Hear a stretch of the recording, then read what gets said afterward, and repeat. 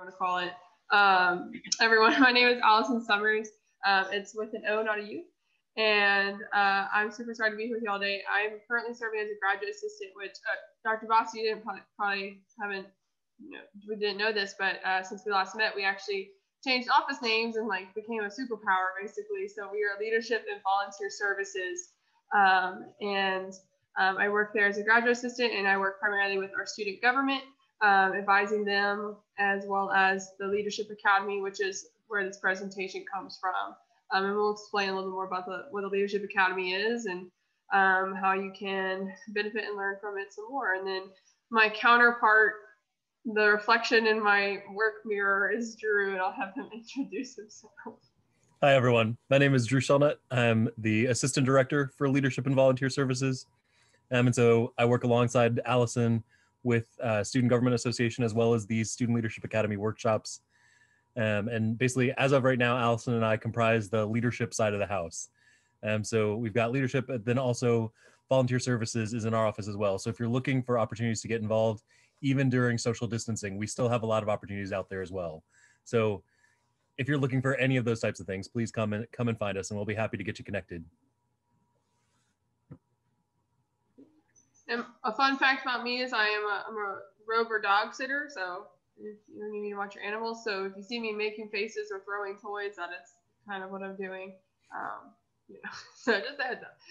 But we'll get started, and then we can briefly talk about the Student Leadership Academy. So it's shortened to SLA, but Leadership Academy, SLA, aims to develop you as a whole person, to become a more critical thinker, thinking through an equitable lens, which is increasing in importance, even more and more every day, as we're entering 2021. And as well as we want to engage and empower you, as well as the others around you, to create positive change at UTSA, your communities, at home, and even globally.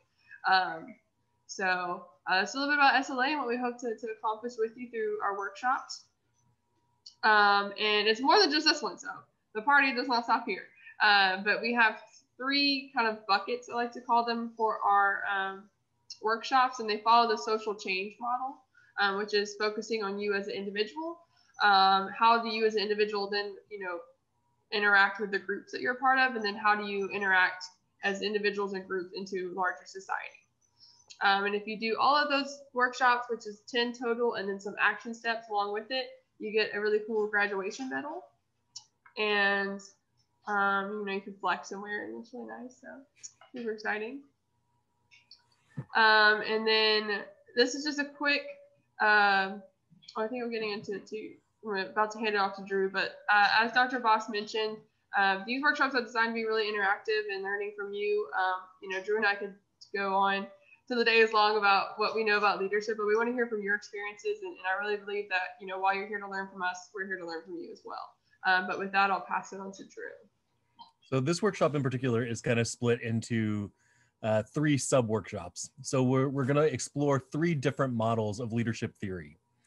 So we'll go over the servant leadership theory, situational leadership, and also transformational leadership. We'll cover each of those topics, and then we'll talk about kind of when and where the best places to apply each of those leadership philosophies. So we're going to start off with servant leadership. And so for this part of the session, we're going to define what is servant leadership. We're going to explain the characteristics of servant leaders, and then we're going to navigate the advantages of being a servant leader. So to start off with, what is a servant leader? And I like to start off with these 2 quotes. Cheryl Polo Williamson, who is a success coach, says, "A leader with a servant's heart is a truly invaluable asset, and everyone in a leadership position should seek to adopt this type of mentality." And then Robert K. Greenleaf, who, if you get into servant leadership theory, he is one that you will come across many, many times. He founded the servant leadership movement, and also an institute for servant leadership. So a lot of the theory that you see coming out is usually coming as a result, if not directly from the Servant Leadership Institute, is coming as a result of investments by the Servant Leadership Institute. So Robert Greenleaf really was one of the catalysts for servant leadership as a movement. And he says the servant leader is servant first. It begins with the natural feeling that one wants to serve first. and then conscious choice brings one to aspire to lead. And that person is sharply different than one who is leader first. So for Robert Greenleaf, it's really that idea that our motivation is important when we're thinking about what type of leadership we want to demonstrate. And so not everyone is necessarily going to be a servant leader, and not every situation is necessarily going to call for a servant leader. So how do we determine when those best practices, those best times for servant leadership will be? Absolutely. James Hunt's book is an amazing book. But the most powerful leadership principle, definitely a good read if you're looking for that. A little more in-depth exploration of servant leadership. So when we look at the characteristics of servant leaders, usually they're a complex blend of servant and leader. So you have aspects of both. And sometimes you, as a servant leader, kind of give up a little bit of that leadership capacity in order to serve more effectively. Sometimes you give up a little bit of that servant capacity to lead more effectively. So you've got to figure out the balance of those things. But really the core is servant leaders encourage others by empowering them to take the steps to become leaders themselves. So servant leaders care more about the personal lives of others than they do just about completing the job or the task at hand. So with a focus much more on long-term goals rather than short-term goals. And those short-term goals, it's not to say that they're not still important, but typically a servant leader will prioritize the longer term over the short term if they have to make a choice between the two. So overall, servant leaders value diverse opinions. They are interested in cultivating a culture of trust, not just in them and their capacity as leaders, but in the organization as a whole or the group as a whole. They are focused on developing the person and the leader within. They are definitely people who sell instead of tell. So they show what's going to happen. They encourage people to get involved in the process, and they show them how they're going to develop as a result of that process.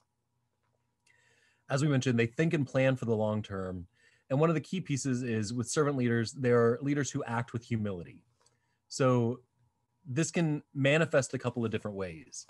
And it doesn't necessarily mean that they're always completely selfless, but it does mean that there is a part of them, of their leadership capacity, that's focused more on the development side or focused on the benefits of the project than it is about their specific leadership capacity. So whichever that ends up being, whether it's the project, whether it's development of the team, there is something greater than self, typically, when servant leaders are involved in a project.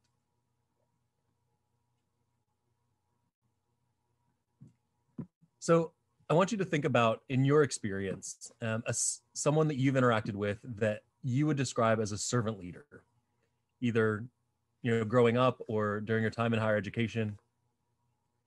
And then what are the characteristics that made that person stand out to you? And feel free to, as Allison mentioned, either answer your questions in the chat box, or if you want to unmute yourself, we'd love that too. Pull up these characteristics just if anyone's like me and you need to see. Thank you. I can, as y'all are thinking, I automatically know who I think about for this is, sorry if you hear the dog, one of my mentors, soon to be Dr. Rayshan Davis. She was my second year supervisor when I was a resident assistant at my undergrad, and she was new to the institution, to the state, and to the community that I had already known. And so she was kind of like, "You're going to be my right hand." I said, "Okay, cool. That means I think you like me. Awesome." And she kind of gave me a lot of collateral assignments on top of my normal duties. And at first I was like, "Why are you doing this to me? Like, what is happening?" But it wasn't until after that year that I really saw that she was developing me. And so I think that was her really kind of demonstrating what it means to be a servant leader, because she was choosing to develop me as a leader and as a person. So thankful for that.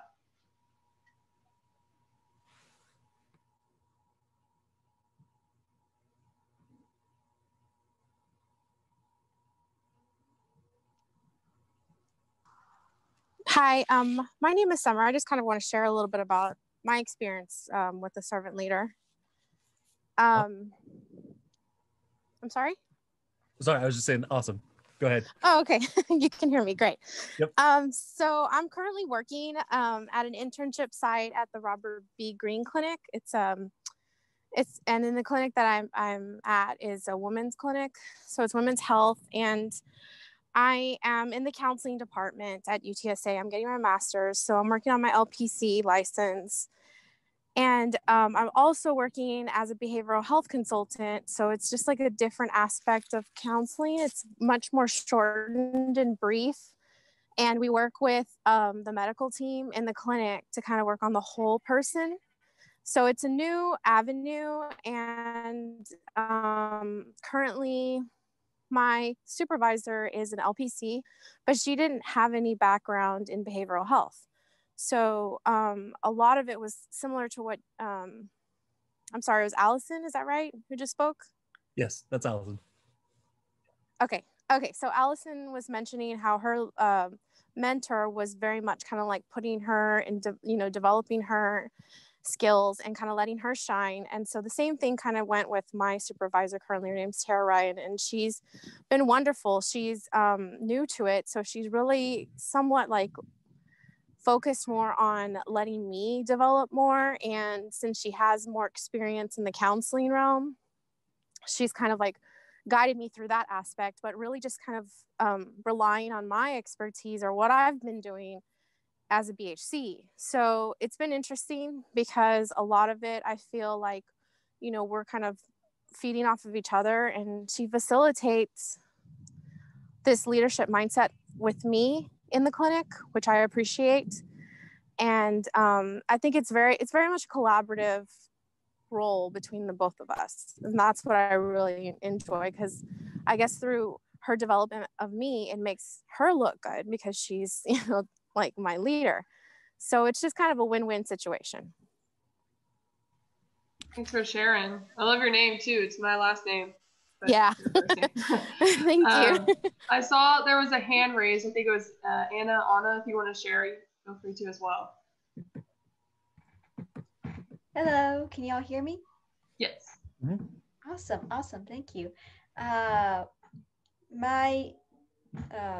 guess say one of my examples of a servant leader would be when I was in high school, and we were given a mentorship program, and one of my mentors was working in the DEA, and I was interested in going into the FBI or the CIA, and I thought or the DEA. So I was really happy that I was able to get a mentor from there. And originally I was going to get a major in criminal justice. And he said, well, that's fine. That's what they're looking for. But we're also looking for biology. We're looking for accounting. We're looking for cybersecurity. And he was an accounting major, and he never really promoted accounting, but you could tell that he was really tech savvy. He understood how the business world worked. He understood how financial data worked. And as a first generation student who had seen her family having financial problems, living paycheck to paycheck, I was like, you know what? I kind of want to learn about the business world. So I told him that I had applied for UTSA. I was going to get my bachelor's in accounting, and he was really excited because he's like, oh, I'm in accounting too.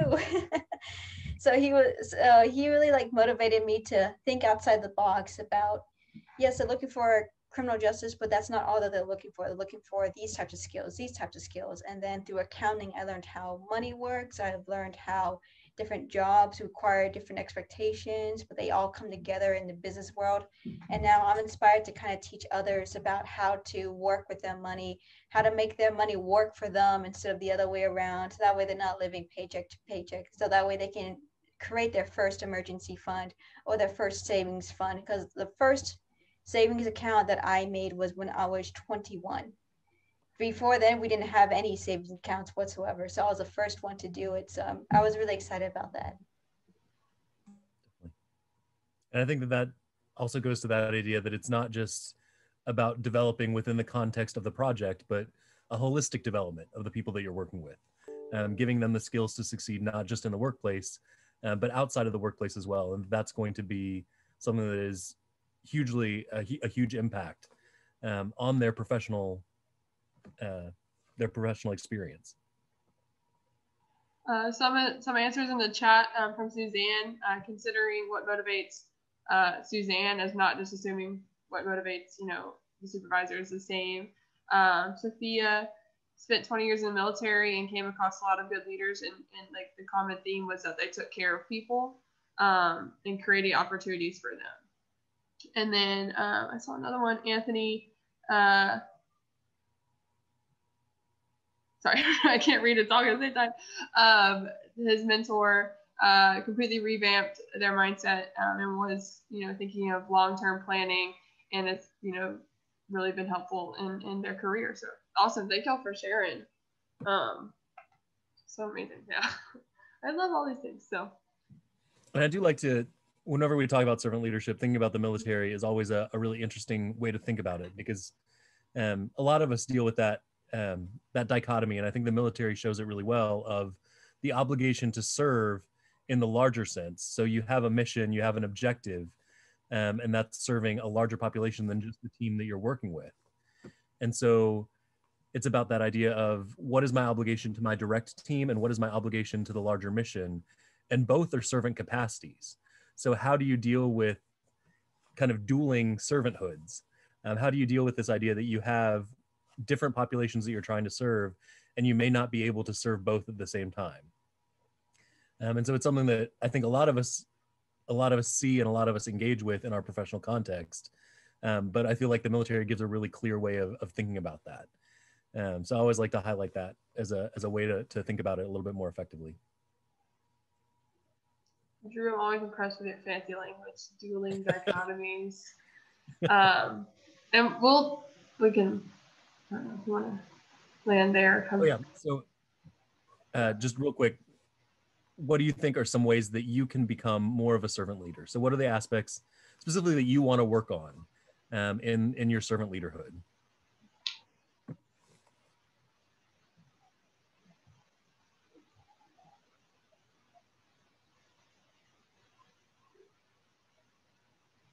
Feel free to share in the chat or on your microphone as well.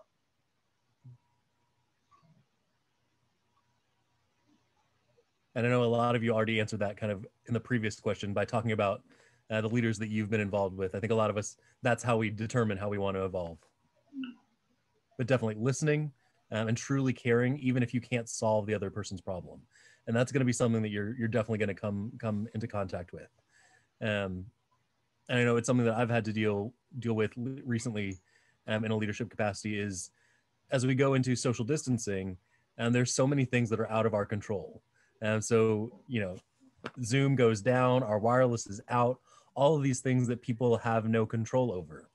And so thinking about, okay, what are the things that you do have control over? And how do you work with those things to try and help address some of the things that you don't have control over? And so I think that that's one of the pieces where servant leaders really get involved is, okay, let's focus on the things that we can change. Let's focus on the pieces that we can develop, even when some of these things are beyond our capacity at the moment.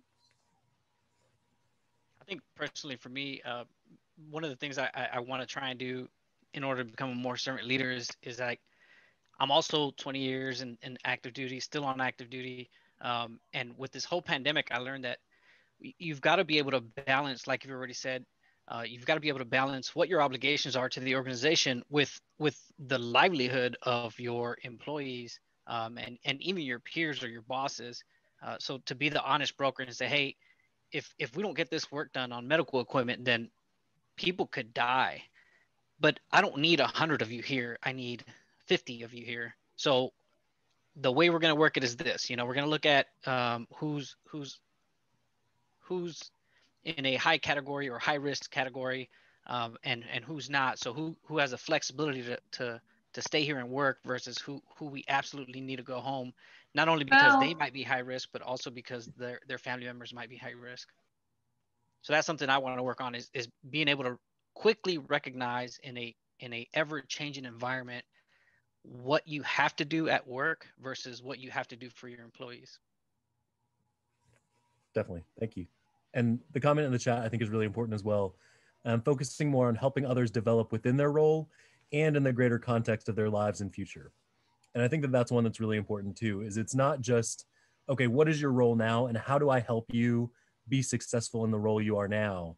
But I think one thing that really great servant leaders do is they look at what is the next role for you, and how do I as a leader prepare you for that next role? What are the skills that you may not need right now, but that you definitely will need when you move into that next position, and helping in the development of those. And then also mastering the interpretation of nonverbal communication. One of our other workshops is about interpersonal communication, and we definitely talk a lot about that in that one. But that idea of how we communicate, and in particular, modern communications, a lot of how we communicate is that voice and tone, body language, these external pieces that when we're communicating by email or we're communicating by text, we totally lose. And so people tend to fill in the blanks on those things. And sometimes they fill in the blanks in the ways that we don't mean them to fill the blanks in. So how do we go about making sure that when we communicate, that we're filling in the blanks as best we can, in the places that our current media methods really drop the ball in some ways. So how do we fill in for those things? And that's definitely something that I think servant leaders are very much focused on. Yeah, I'm guilty. I read tone into things, and then I'm ready to post up on whoever. So kind of switching gears, we're gonna or highways, whatever you want to think about it. I forgot to tell y'all, buckle up. We're on a learning journey, so please buckle up. But we're gonna talk about transformative leadership. So switching highways, maybe we were just on 410, now we're on 1604, whatever you want to think about it. But we're going to define transformative leadership. We're going to explain and discuss the characteristics of transformative leaders, and then talk about maybe what's advantages and disadvantages of using this particular style of leadership. So first things first, what is a transformative leader? And so some characteristics of them is they're often called quiet leaders, and this is not necessarily meaning that they are meek or not very vocal, but it's more of you see that last point, they lead there by example. If you think of the common adage, actions speak louder than words, so transformational leaders are going to let their actions speak more so than their words at times. They're very empathetic and relationship oriented, so very in tune with their team.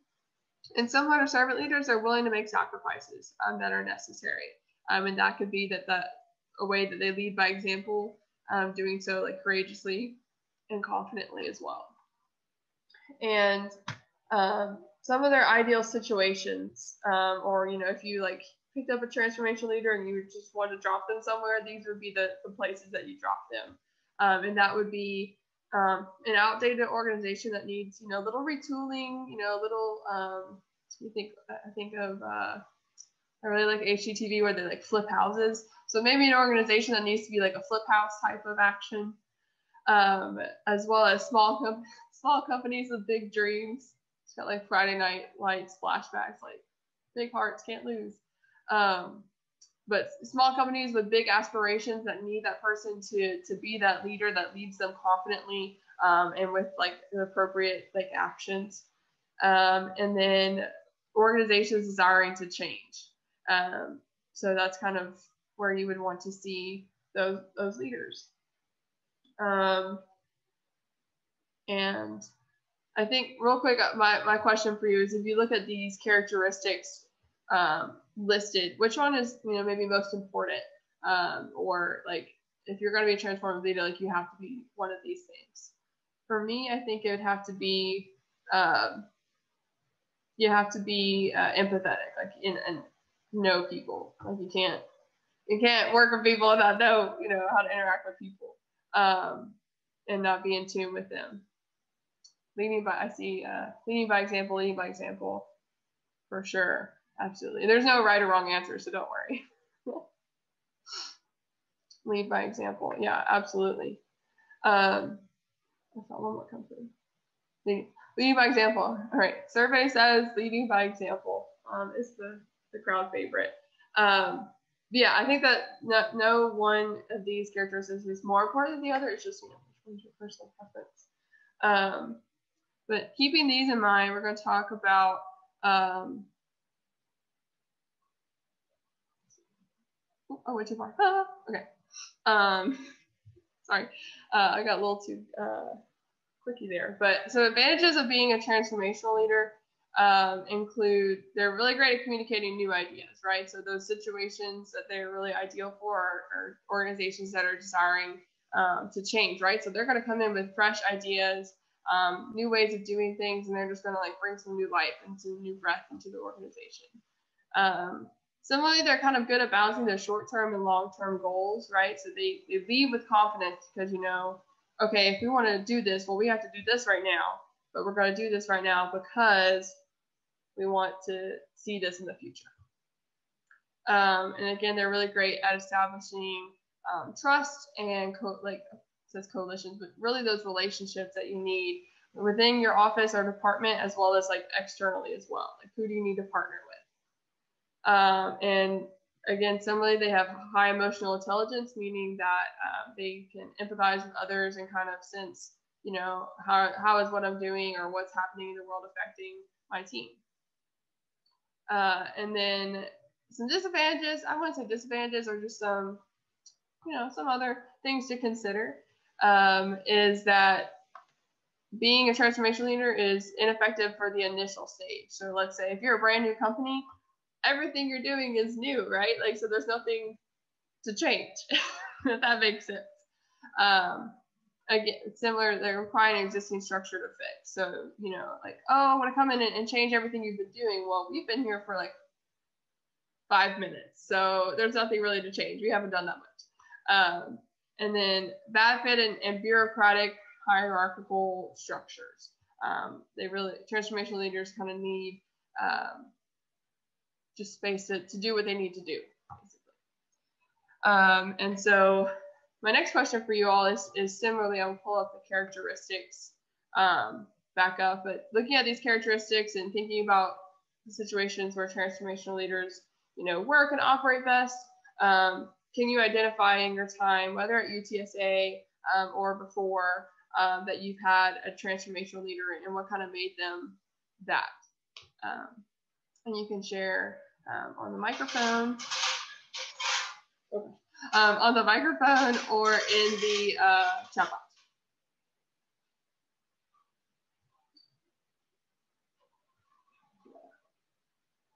For me, I think, again, my other mentor, she's now Dr. Amanda Martin, and she was my advisor for my Ag Ambassador group when I was an undergrad.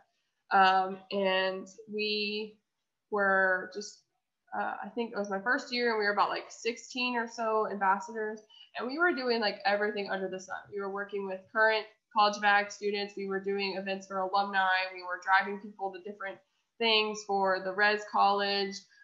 We were interacting with, we were recruiting students. Like, we were doing everything, and we were like running ourselves dry. So Dr. Amanda Martin came in and was like, we're going to kind of go back to the bare bones, and said we're going to solely focus on like student recruitment, or like high school student recruitment. And we kind of went from a team of 16 or 17 to I think 7. So it was a lot of work, but it was really kind of cool because she came in and she updated it and retooled us and gave us the tools to become a really successful, amazing group that, you know, if you think about servant leadership as well, she was really developing me as a leader and a person. So I love her. So I think that is a really great example of a transformational leader. I saw some chats come through. I don't know, Drew, if you could see them. I don't know where my chat box is. Yep. So Sophia said sometimes transformation doesn't equal change. It's more so about being able to carry out the vision of a company with the people and resources given. Yeah, I love that. It doesn't always have to be like, okay, I'm going to change everything that you do, right? Especially, you know, if you think about one of the other characteristics is that they're people oriented, right? So if you have a team full of Allisons like myself, I don't like change. So if you come in here and you try to change everything, like, I'm gonna like probably cry or something, or just freak out and not really want to work with you. So it's navigating those things, and maybe I don't have to change everything, but like, let's use what we have and let's use it more efficiently, or let's, you know, change the game up a little bit, but like still stay true to our mission, but do so in a way that is more beneficial, and I think of, you know, working smarter, not harder. And then Anna, I saw that you raised your hand, so feel free to share. For another mentor of mine at UTSA, I was in the program TRIO Student Support Services, which was a program for first-generation students to encourage them to finish with their bachelor's and to think of, graduate school. And what really made John Bonner stand out was that he was very empathetic and he was very relationship oriented. He was assigned probably like 50 students per semester, but he would try to make a relationship with each one, memorize our names, how we were doing, what classes we were taking, what our majors were, what we're interested in doing. And he just really was a very supportive foundation for the students who didn't used to have that support foundation, or they couldn't find it at UTSA, because it's a big change from high school to college. It was a big change for me. So it was he really stressed the empathetic and relationship oriented trait of a transformative leader.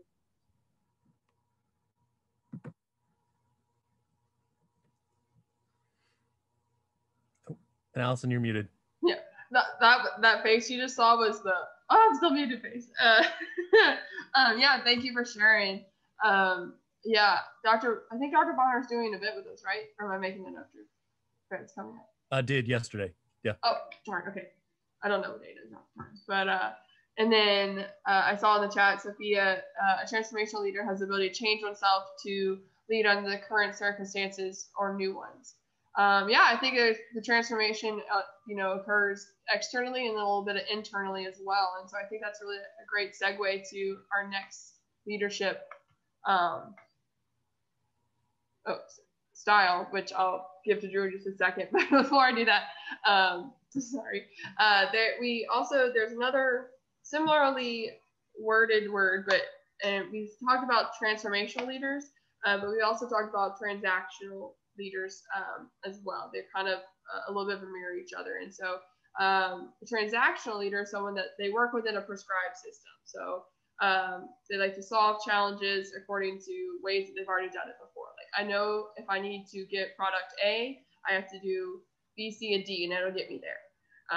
They want to know the step-by-step approach, and then minimize variation in the organization as well. Where on the flip side, transformational leaders, again, they work to actively change the system, finding new ways to solve same problems, and understand, again, that change occurs, which is such a struggle for me. And they want to make sure that they maximize their team's capability and capacity. And so I kind of compare these two right here, not to say that being a transactional leader is bad, but just kind of comparing the two. And so my last question for you is, looking at these two characteristics next to each other, do you think that you are more of a transactional leader or a transformational leader? And you can answer in the chat or microphone.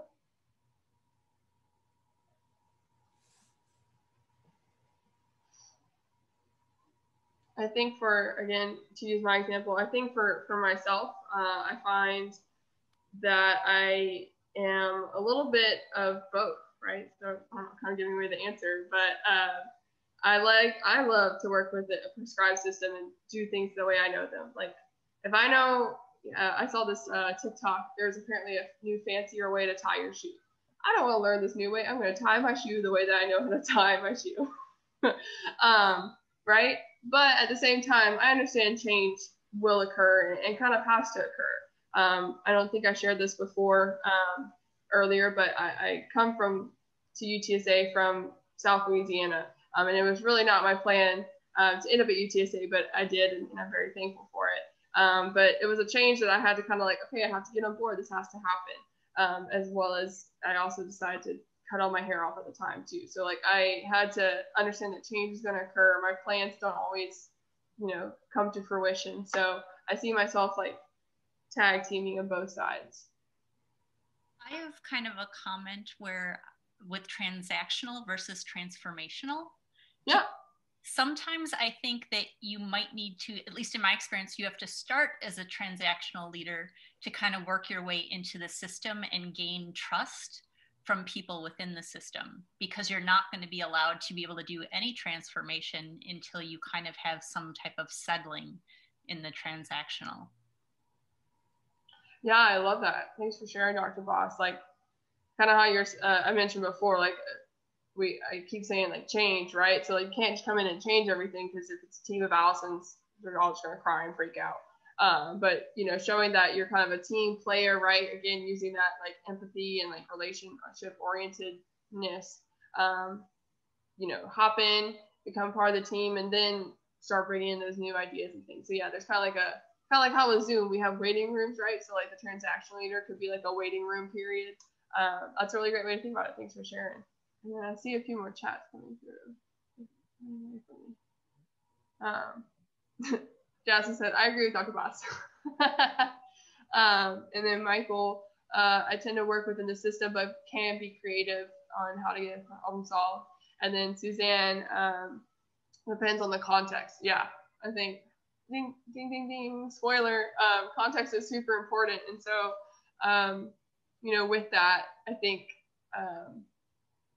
that kind of is a really great way to kind of transition back to Drew. So I will pass it on to you, Drew, for our next one. Definitely. And just really quickly, one of our other workshops is True Colors, which is a personality assessment. And I think that really highlights in that last slide of transactional versus transformational, because we tend to, True Colors is a four personality assessment, where you are given a spectrum. So you have all 4 colors, and it's just about which one is strongest within you, and then the relative strength of each of the personality styles. But golds in True Colors, which tend to be very process oriented, tend to be very transactional leaders.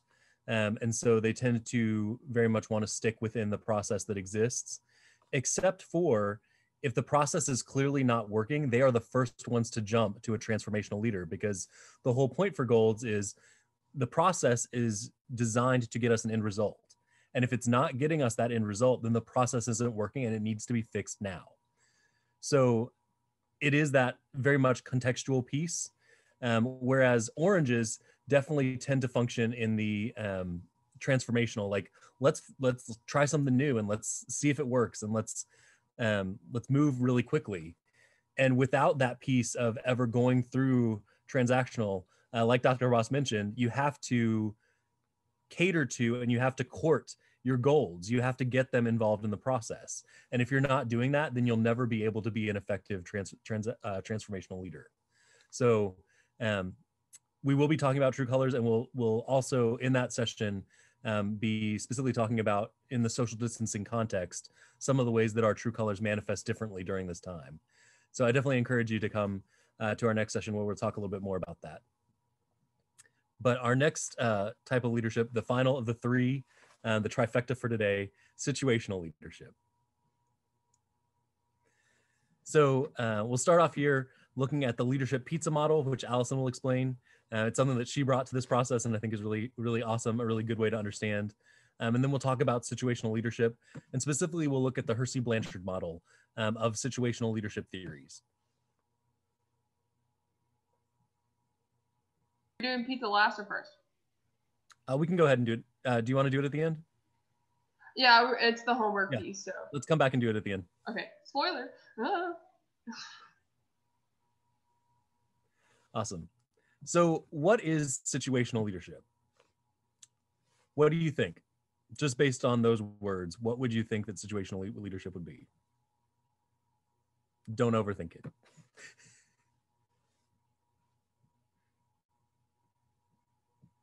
Awesome. Anna? I think it's when a leader arises, like leadership arises when a situation comes or challenge comes.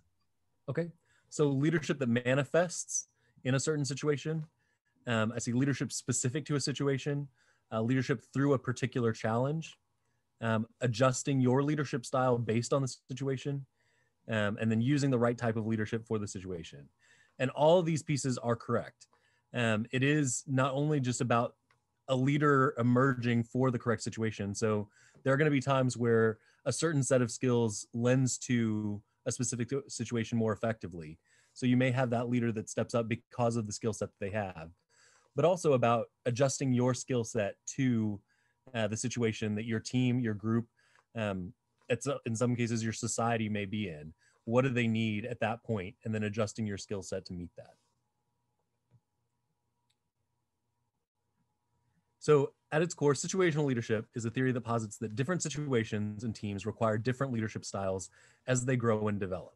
And effective leaders must know when to utilize a new style to better serve their team. And so the easiest way I think to understand this, and one of the best and most explicit models for looking at situational leadership is the Hersey-Blanchard model. And it really works through, this is the best picture that I can find of it, but it bothers me because this picture was set up to go from right to left, which just seems weird. So we're going to start at the bottom right with that pink circle with directing. And so at the beginning with your team, you're going to have enthusiastic beginners. So these are people with low competence, but a high commitment to the organization. So they're really excited to get to work, but they don't know necessarily what they need to do within the context of the organization. And so at that point, you need a directive leader. You need someone who is going to be very, very directive, very descriptive about here's what you're going to do. And they don't necessarily need that emotional encouragement at that point because they know that they're going to be learning. They know that they don't know everything right away. So you can be a little bit more, hey, you need to do this right now. Hey, this is your next step. So that very explicit directive behavior in that piece. As your team member becomes more familiar with the processes of the organization, they tend to become the disillusioned learner, which is that kind of olivey green right above it. And so these are people with some competence. They're starting to learn the skill sets of the organization, but they're really getting tired out. I've been learning for a long time. I feel like I should know it by now, but I don't. And so they're getting stressed. They're tired of the things that they're going through. And so they need both the high supportive and high directive behavior. So as a leader, this is probably going to be the time where you're feeling most stressed out because they are requiring more from you. Because they still need that skill set development, but they also need the emotional encouragement from you at the same time. So really making sure, and usually in the workplace, this tends to happen at about 6 months to a year and a half, is the place where employees tend to hit this slump. And so you want to make sure that you are giving those positive reinforcements, commenting when they're doing things well, which isn't really necessarily, you definitely want to do that with your directing, but it's not quite as important as it is during the coaching phase. As you move towards that orangey salmon circle, you're moving into the capable but cautious performer.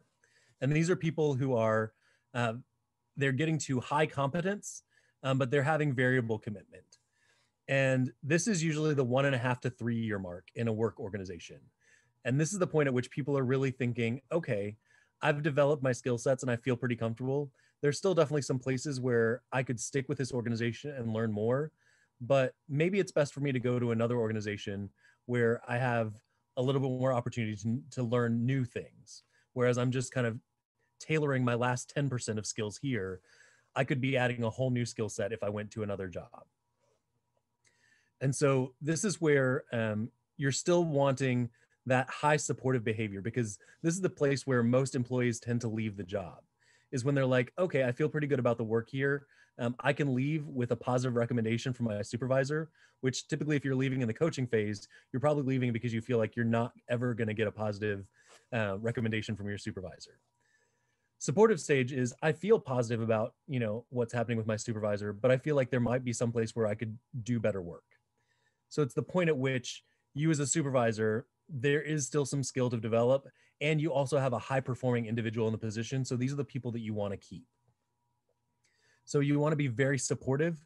This is the point where you need those positive reinforcements of, you're doing really great work here, making sure that you have the recognition pieces of, either awards or just kind of simple things, ways to recognize the positive work that someone's doing. But the supporting leadership definitely does not need as much directive behavior. They really know, for the most part, what they need to do, and they know when they've made a mistake. They know to come and ask how to fix it if they don't know how to fix it. So they are typically going through that process at that point. And then the last piece, kind of your ultimate, is the self-reliant achiever, who is highly competent and highly committed. They feel good about the work that they're doing. They feel good about their ability to do the work, and they enjoy the work that they do. And that's the point at which you go to delegating as a leader. So you know the tasks that you need to have, and you really focus on, okay, what are the strengths of my team, and how do I give out tasks based on those strengths? Or what are the areas where my team might still need to develop, and then giving out tasks based on that. But for the most part, you're able to just give those tasks and know that if somebody has a problem, they'll come to you to try and solve it. But for the most part, they should have the skill sets to solve the problem for themselves. Now, the key piece is, this is a really great way to think about overall when you're thinking about being a leader and how to lead within a team. The challenge is, as a team leader, you're probably going to have one directing, two coaching, one supporting, and one delegating all at the same time. So you're having to implement simultaneously all of these different styles with different members of your team. So that then becomes the challenge of, how do I keep track of, first of all, what everyone needs and when they need it? And particularly for the people, when you get into a place where you have a lot of people who are in that coaching phase, where you're having to be really supportive. As I mentioned before, you're being supportive and directive. So it's a huge drain on you as a leader. So particularly when you get a team that's highly in that coaching phase, really bringing in, for any of you who are from large families, you will know this very well, bringing in your older siblings, bringing in your more experienced teammates to step into some of those leadership roles is going to be highly necessary for you, particularly when you have a huge kind of coaching piece of your team. So just making sure that you're thinking about that, thinking about your team as a whole, and what are the places where you are capable as a leader of meeting all those needs. And sometimes you just aren't. You don't have the bandwidth to do all of those things. So trying to make sure that, first of all, if you have the flexibility with your team to make some of those changes and pull in leaders from your delegating team set, great. But if you don't, making sure that you're communicating with your supervisor, hey, I have a lot of people that are in this framework. And if you can use, particularly this model is a really great way to explain it. I have a lot of people who are in the coaching phase right now who need this. And if you're able to explain it that way, supervisors a lot of time are like, oh, I understand what you're telling me. I can give you some additional support to help with this. I just think it's funny, Drew. I call it chartreuse and like nectarine. And you were like olive and salmon. It just makes me laugh. I still have this idea in my head for some reason that chartreuse is a red color, and I know that it's not. But as a kid, whenever I read chartreuse, I just pictured red, and so it still automatically goes to that in my head, even though I know it's a green. I got you. Another just quick to add on to Drew is, you understand this so well, and it is weird. It goes right to left. I also like to think of this as like riding the bike method. So, you know, if you're in that directing phase, if you've ever taught someone or you have learned to ride a bike from someone, this is when the adult is holding on to the bike and like running alongside the person learning to ride the bike, right? Or it's even like their training wheels. So they're like just learning, but they are so excited because they're riding that bike. And then maybe take those training wheels off. And so you still need to kind of hold on there a little bit to them and run alongside them, but they are still like pretty pumped about riding this bike, and like you are giving them what they need encouragement wise. And then, you know, the supporting, right? Again, they're like, whoo, okay. I don't know if I can do this bike thing, man. Like I fell that one time, like, oh my gosh. But like, okay, I'm gonna still keep riding this bike. And then once they get to that blue, right, they're like, what's the race? Tour de France. They're Tour de Francing. Because they were just like, they got this. And then Dr. Boss asked Drew if this was an image from a book, or do you recommend a book on this type to support multiple people? This image isn't directly from, it's just an image for the model, but I'm trying to remember his first name. I want to say it's Ken Blanchard. Is the Blanchard from this model, and wrote a whole book on the different ways to implement this leadership theory. I'm trying to bring it up right now. Also, I say it wrong all the time. I say Hershey, like the chocolate, not that name. But for the sake of time, Drew, I'll head back to the pizza. One of the books that I think is really interesting is the 1 Minute Manager. And it's really easy to utilize, and that's one of Ken Blanchard's books, and that one specifically is looking at if a subordinate or if a teammate is coming to you with an issue, kind of the 1-minute solution that'll help them with that problem. So I find that one really easy to utilize. Awesome. I'm gonna try that out too. So our landing point, if you will, I'm very hungry, so this is making me even hungrier. And also your homework for this session, if you're looking to get the badge, is what we call the leadership pizza. So this is actually something that I did while I was working with some, I think it was a 4-H or FFA or some ag students while I was working at my undergrad. And so basically what this is it's the leadership pizza. You can also call it the pie, the cookie cake, whatever round food that you want it to be. I call it the pizza. But each slice here represents a different characteristic that a leader could possess. And so what you'll do is I'll put it in the chat in just a moment. I need to not share my screen and stuff because I'm on one screen right now. But you will get this in a Word document, and you can print it out or use it on your computer, or maybe if you like bar graphs, whatever works for you. But kind of color in and decorate and create your pizza that you think an ideal leader should have, according to these. And if you see a characteristic on here that is missing, you can definitely add that as well. I wish I didn't do one before. Usually I do a pizza before to show you. Oh, and thank you for sharing that, Dr. Boss.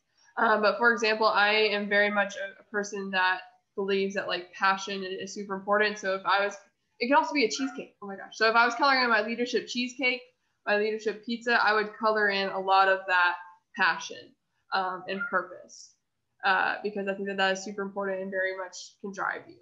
And I would also, I would color in empathy a lot. I would give a lot of softs in that area, but I wouldn't do, I would probably do about 75%, because empathy is this idea that I can understand where you've been because I've been in that situation, and we can't know everyone's situation.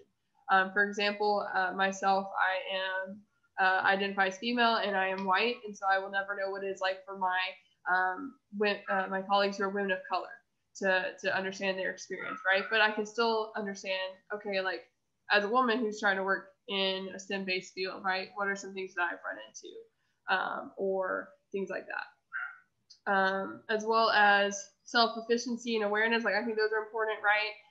But maybe there are some other characteristics that you think are important too. You can draw those in as toppings, right? So oh, your pepperoni is you need to be organized, right? So draw some organization pepperonis, or I don't know, what are some other toppings? Peppers, I love garlic, so you can add in some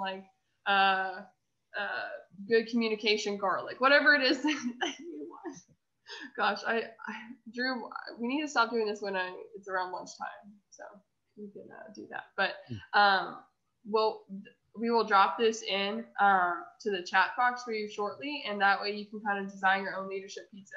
And just kind of how Drew was talking about before, it may depend on your pizza may depend on your situation, right? You may have a different pizza per where you're working. If you're coming in brand new to a team, right, having that passion and purpose is probably important, right? But maybe that team is just had a really bad supervisor previously, and so they are really just not feeling motivated, right? So maybe you need to be a little more empathetic, right? Color that pizza in more, and cast a little more vision and being a little more inspiring than just coming in full force with that passion. So, but hopefully this kind of helps you figure out what is your ideal style, or how do you operate best as a leader, and what are you looking for in your supervisors as well. So we've been talking a lot about if you were in these positions, but also use this to analyze, who you're currently working for and who you're interacting with. And then, okay, I need to stop sharing real quick, I think, and then I can put that in the chat box. Okay, there's everybody. I haven't seen you all in a while. So.